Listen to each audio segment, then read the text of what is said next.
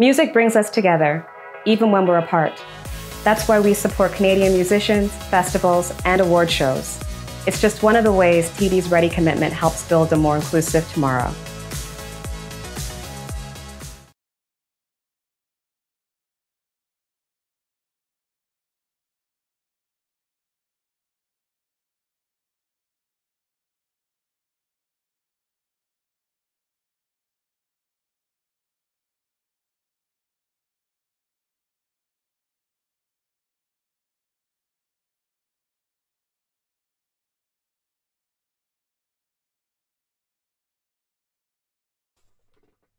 It is an honor to introduce this legendary saxophonist, Mike Murley, who is one of the most celebrated and well-respected jazz artists.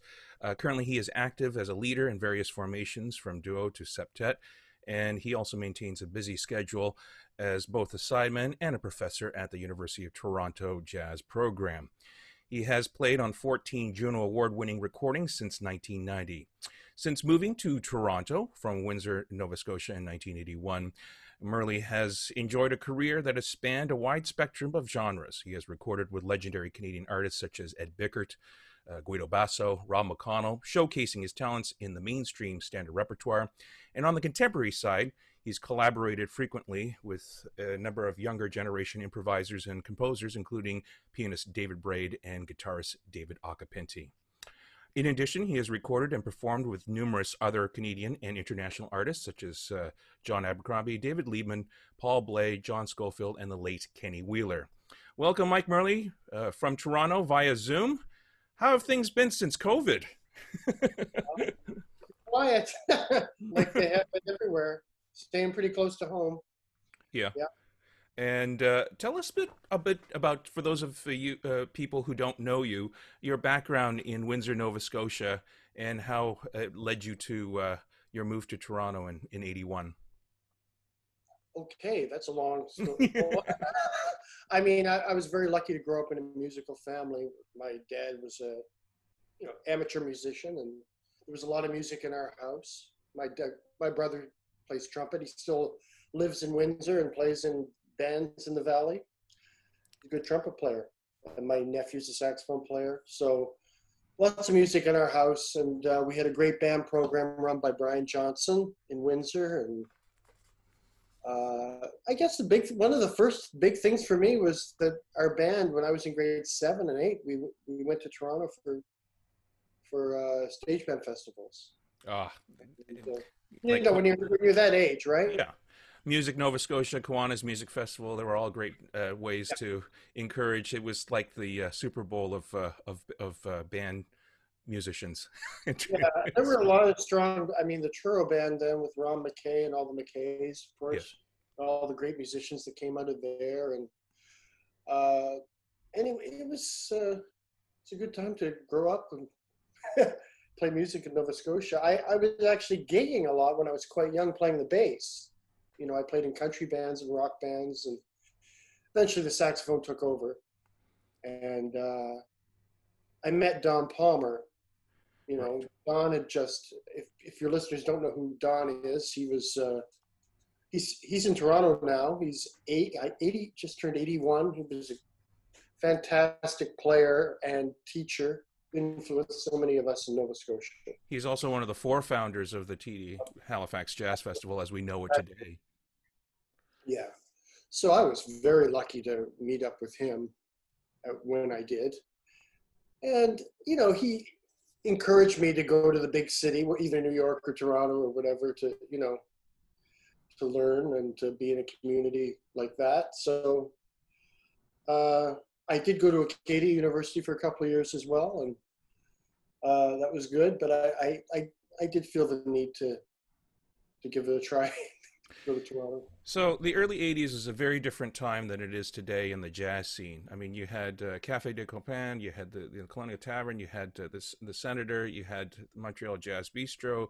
There were a lot of venues there, and over the years, the landscape has changed so much.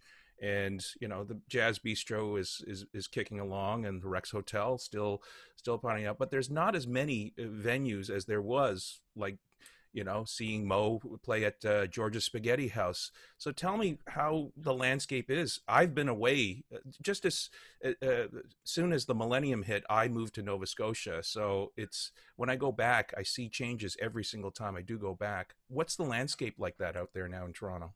Well, it has changed. I mean, you're right. I learned how to play in some of those places that you mentioned. Having the opportunity to play a whole week in a club, which kind of, unfortunately, barely exists anymore.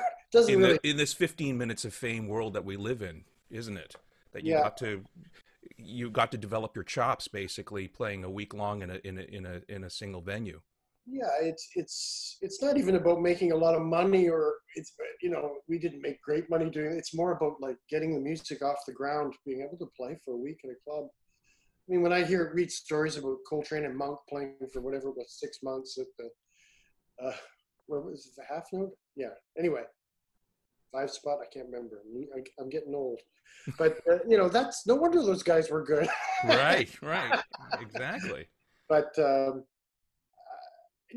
I would still say I would call it a vibrant scene here. But it's a shame for the younger musicians that they don't have that opportunity. They seem to make opportunities, and you can still kind of do it by touring, you know, but.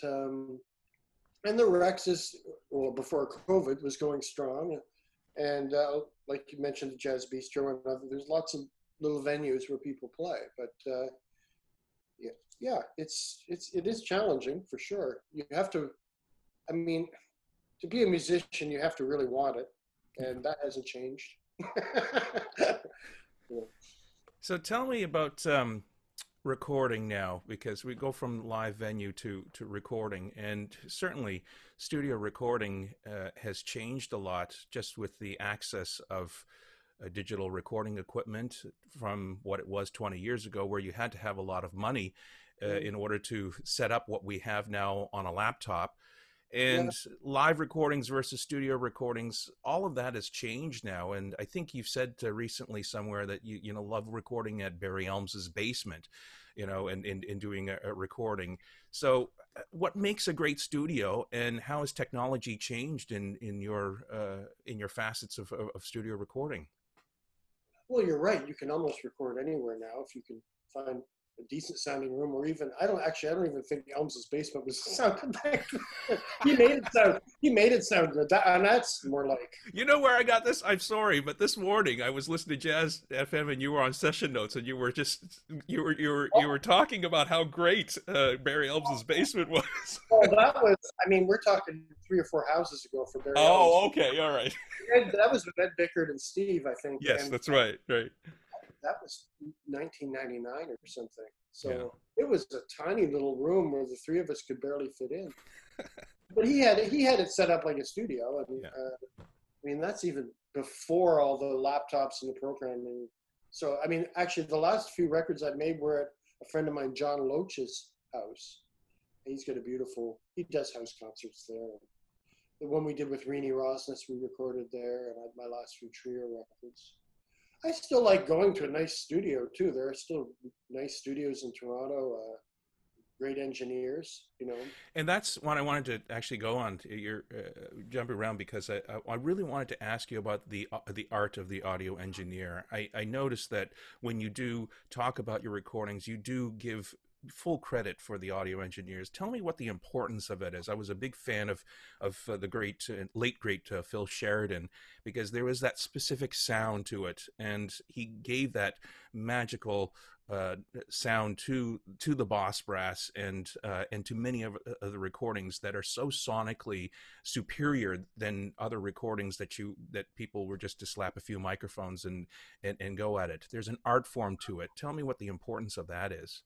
Very important, because I don't really know much about the technical side of it. I know what I want it to sound like, but you have to trust who's doing it, and they have to have the chops to get the sound, you know, onto the tape. It's not tape anymore, is it? Very important, because I think most musicians want it to sound real and not overproduced anyway, for this type of music at least, you know. And there are a number of very excellent engineers in Toronto. So live recording, studio recording, which do you prefer? Is there a huge difference, when you have an audience in front of you, as opposed to preparing something for tape, so to speak, for recording? That's a good question. I never really thought about it. I'm pretty comfortable in the studio. I've done it so much. I like the control that you have. But of course, there's an exciting energy from the live thing. But sometimes it's more challenging for the engineer. Right. the live thing, right? Off the floor. And there's actually a little more pressure in some ways you might think there's more pressure in the studio, but you can't really do another take with the live thing. You're just playing and you hope you get enough good music, and you usually do, but I've done both. So as long as you're with good people, it's all good. What's your favorite horn that you like to play out of all the different horns you mastered? Sorry? Well, I have the same tenor saxophone that I've had since grade 8. That's great. Same here. I got the same clarinet, and I just got it. I just got it overhauled because of COVID, because I'm not playing it. So. Oh, yeah, it's a good time for an overhaul. Yeah. No, I've got a Selmer Mark 6 that my family doctor in Windsor, Nova Scotia, he passed away when I was in grade 8, and he had this horn. So my dad bought it. I was very lucky, but I have 4 other tenors. I'm going to get rid of it. Just as backup in case the one goes, right? You got to have 4 tenors. I've only had the one for a long time, but over the last 20 years or so, I started collecting a couple more, but I don't think I need all those. And I like playing soprano too. I have a Yanagisawa curved soprano. Listen, Mike, I know you have a true appreciation, for this, and I want to ask, because I've made it my mantra in my various radio broadcasts and radio programs to talk about arranging, and you've done a couple of gorgeous recordings, including one with strings at the Glen Gould studio.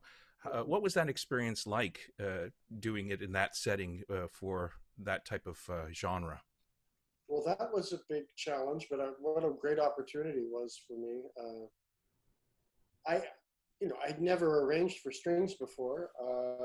I did 4 arrangements, I think, and our guitarist, Reg Schwager, who had some experience, did the 4 other ones. Had a lot of help from the great Rick Wilkins, who legendary, yes, yeah. Yeah, and he's a friend of mine. I'm very lucky that he's a friend of mine. He's one of the greatest arrangers Canada's ever produced.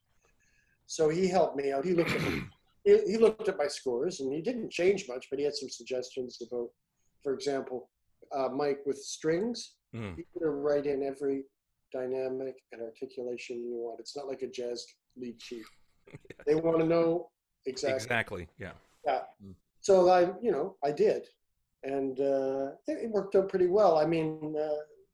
Considering I'd never done it before, I'm pretty happy with it. That's wonderful. And just having that, I always wanted to record with strings, and it just kind of fell in my lap. So it was wonderful. Well, big bands used to use strings all the time. Artie Shaw, Tommy Dorsey, they use strings, and it's something that isn't used in big bands, except for the Great American Songbook and the crooners and so forth. So in jazz, you don't hear that as much, which brings me to the stuff that you arranged for the University of Toronto Jazz Band, and how is arranging for that in that format?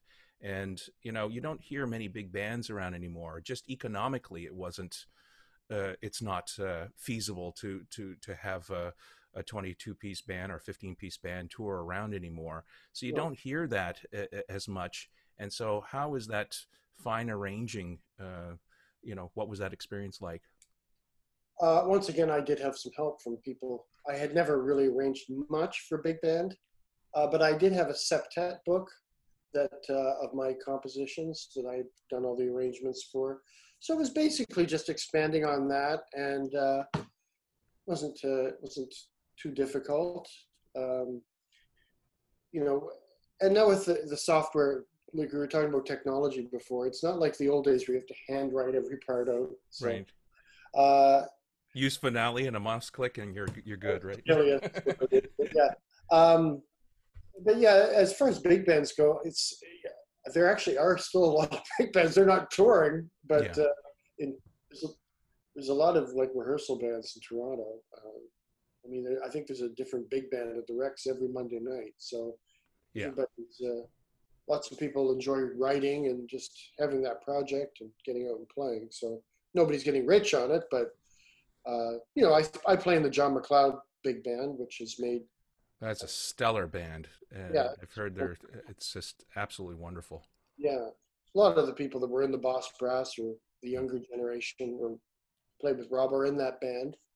And, you know, everybody in Toronto who arranges is influenced by Rob McConnell. So, well, of course. And, you know, that brings me to another spot. So, you know, McConnell in 1999, you know, already started writing for the Tentet.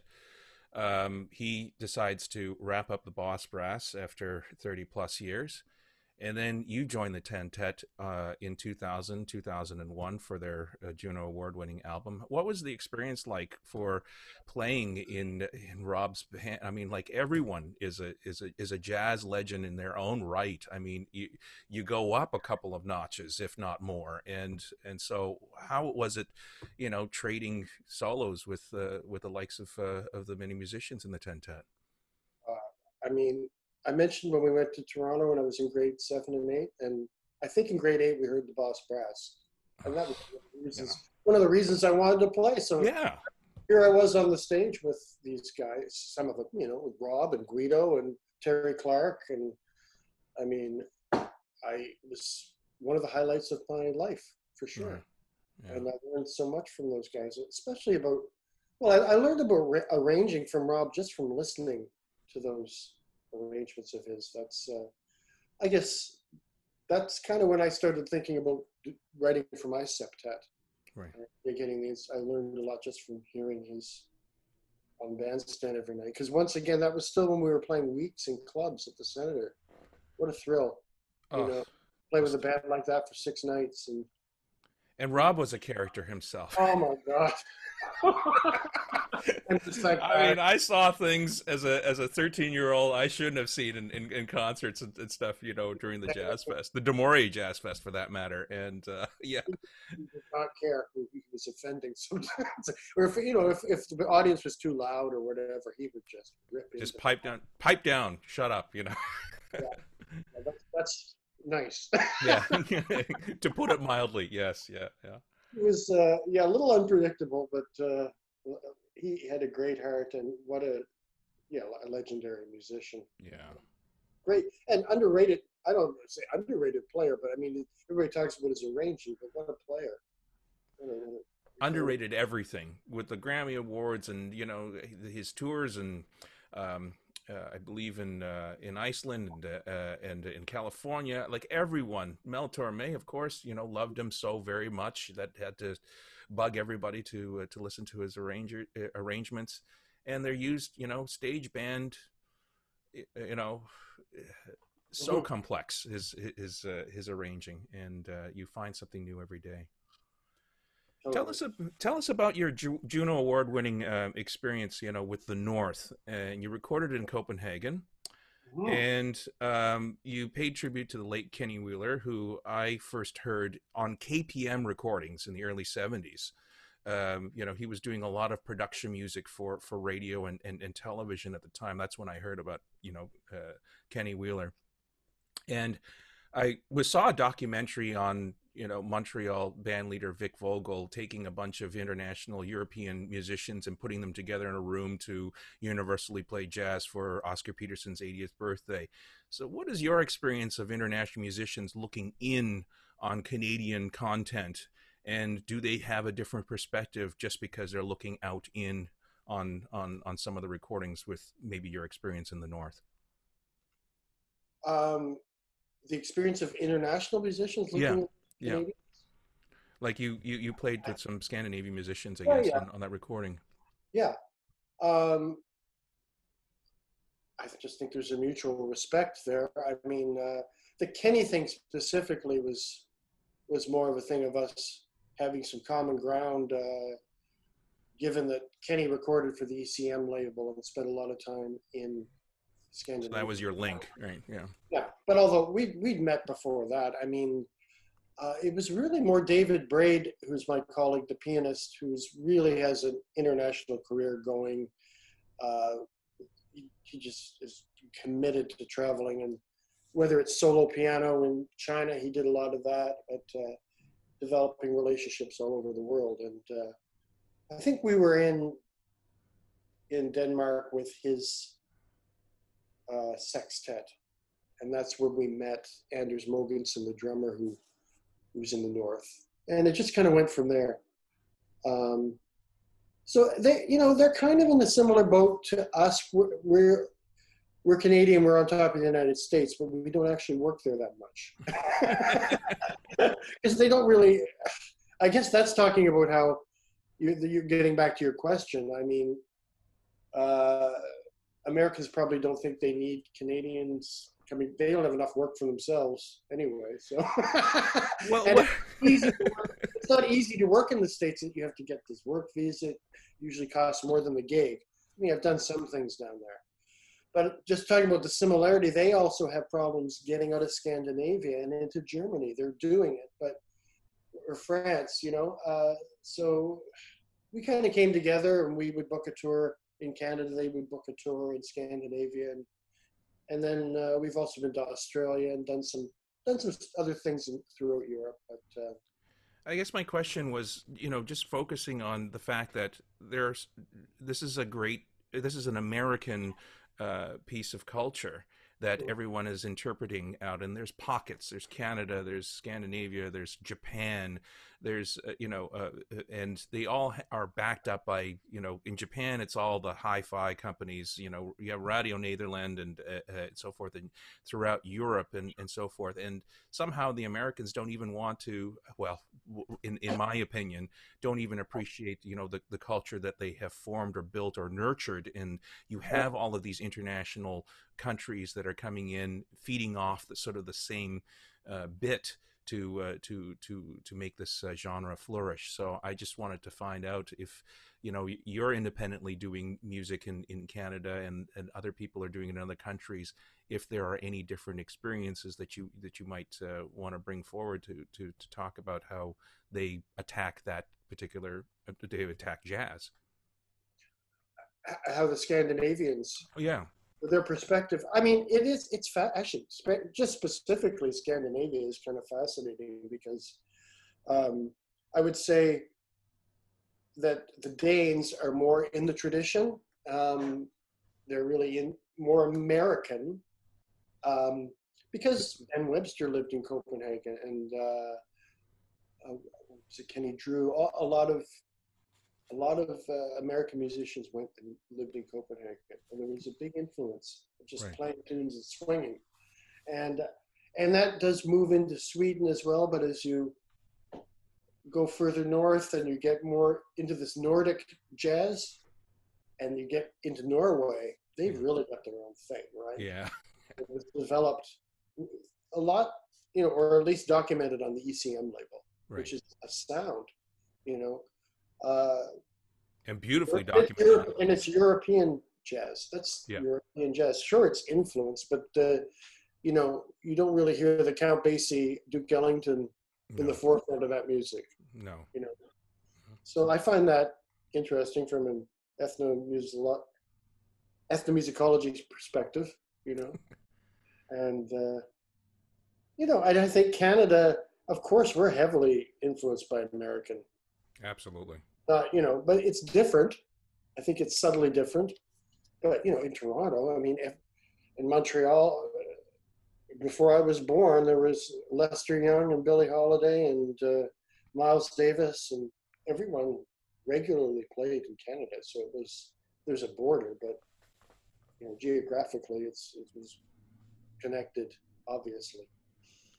So you've been with the faculty of University of Toronto since 1993, and then last year in the TD Halifax Jazz Festival, I introduced you with the great Dave Liebman, who you've brought in as a visiting adjunct professor there. Tell me what his influence and what it has done to contribute to the educational standpoint of your teaching. Oh, well, he was another very influential teacher who I met early on. I mean, he said I met Don Palmer in the late 70s, but then in 1983, like a lot of young musicians in Canada, we would go to the Banff Jazz Workshop. I did that for 2 summers. And Liebman was there both summers. And Dave Holland ran it. Kenny Wheeler was there, John Abercrombie. And that really opened my eyes to their more contemporary approach to, or post-Coltrane, whatever. I suppose now that's not contemporary. But, Elvis is easy listening, so I guess Coltrane can be considered as classic. Yeah, and Liebman is a real Yeah. authentic link to Coltrane for sure. I mean, he played with Elvin Jones in the early 70s. Elvin was Coltrane's drummer, and he played with Miles in the early 70s. And of course, Coltrane played with Miles. So, and he was one of the first jazz, guys to really get into jazz education in terms of figuring out that language, and has written books on it.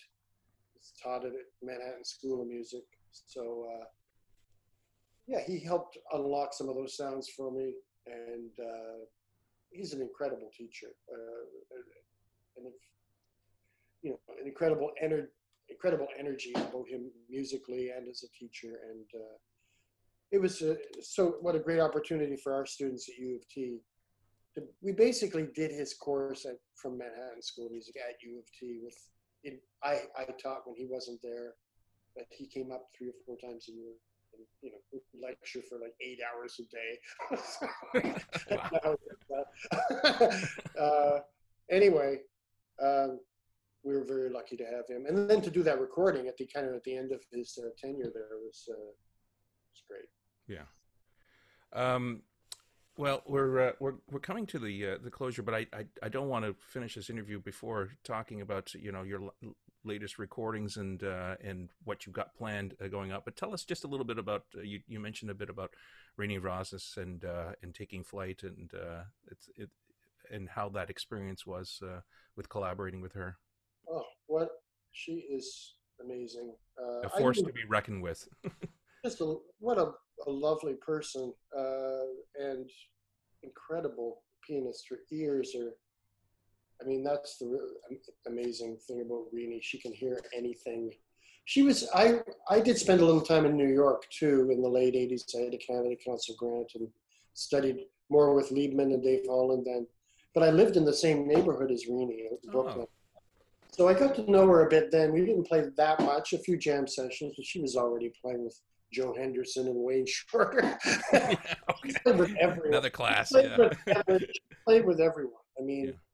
And we had her as a guest at U of T with the big band a few years ago, and we talked about trying to get a recording going. So this was the result of that. She's basically a guest with my trio, with Steve Wallace and Red Schwager. And Jim Vivian plays on some tracks too. And it was just a nice, comfortable session at my friend John Loach's home. He has an incredible piano. His wife's a classical pianist. So, and she's old friends with them too. So it was just very comfortable. And we set up and just played. We talked about some songs in advance and sent music back and forth. But I think it worked out quite well. Yeah. And yeah. No, I wanted to find out, during COVID, you've had, about 4 months of solitude, so to speak, like a lot of people have creatively. Are you continuing on with that, and any future projects that you might have if and when things do open up, or the possibilities? There's always lots of ideas in my head. Right now, the next thing I really have booked is we're supposed to go back to the tour was canceled in April, promoting our Kenny Wheeler record with the North, and Norma Winstone, who is a vocalist who worked with Kenny, and I know her.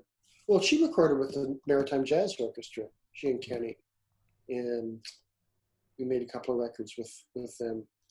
So I've always wanted to work with her. She was booked on this tour too, so we're going to try to do that again next late April. We'll see if it happens. After the school year, I'm basically, frankly, I'm focused on the school year right now. Yeah. Just how are we going to, And how are you going to do it through Zoom?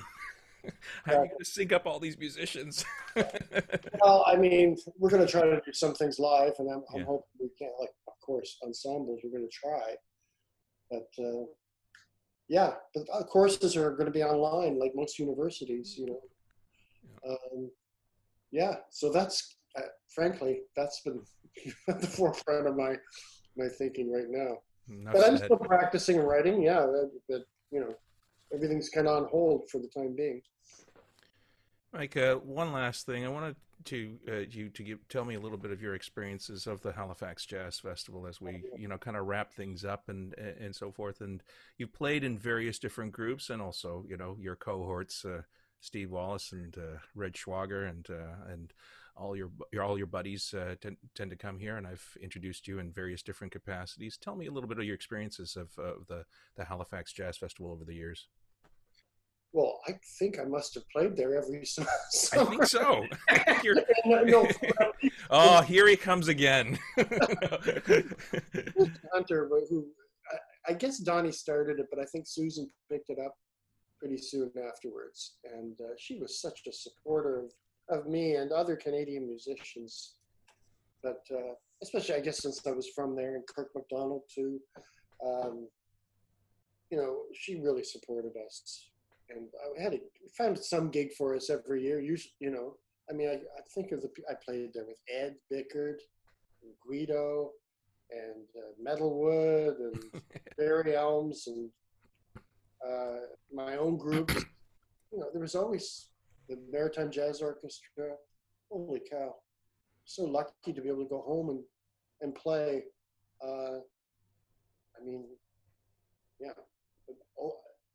Especially at the age I was at, to have that opportunity. She was a big supporter. Well, Mike, not just her, the whole community there is lovely. It's a phenomenal community, and it's growing, and the legacy of Don and and musicians such as yourself, come back year after year and grace us with what I call Christmas time for me in July.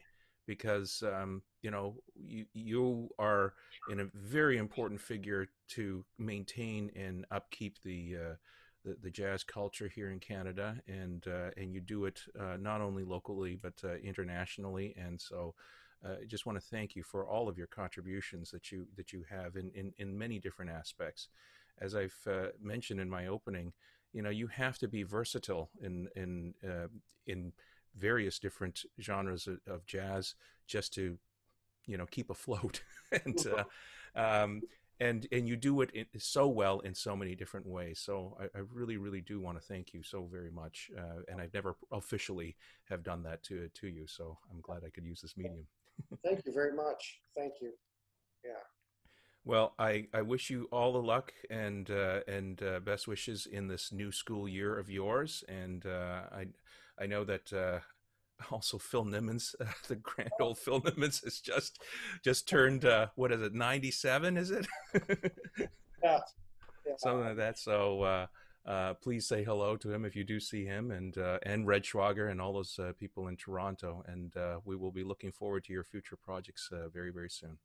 Okay. Yeah. Hopefully. Yes. Actually, I don't know what's going on with the Mahone Bay Festival, but anyway, I was supposed to play down there in October, but I'm not holding my breath at this point. Yeah, everything's kind of up in the air during. I said my next booking was April, but I guess that is my next booking. I was thinking with the bubble, we're not in the Atlantic bubble yet, so. Not you. You have to come and quarantine when you're here. I know, so that's true Nova Scotia. Unless something radical happens, it'll be next summer, I guess. So. Exactly. Take care. Take care, Mike, and I hope to see you very soon. Okay. Thanks. See you then. Bye bye now.